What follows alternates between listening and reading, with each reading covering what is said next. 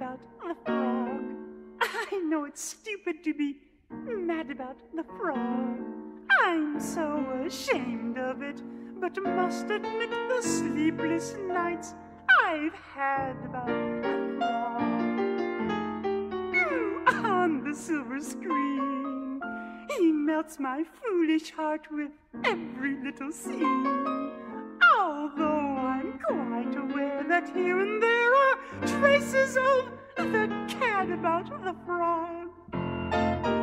Lord knows I'm not a fool girl. I really shouldn't care. Lord knows I'm not a schoolgirl in the flurry of her first affair. Will it ever cloy this odd diversity of misery and joy?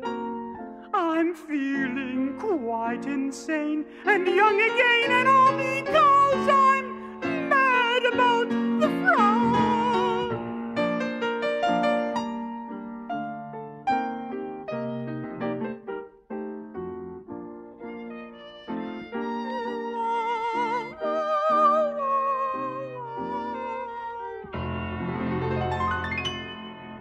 Will it ever close this odd diversity of misery and joy?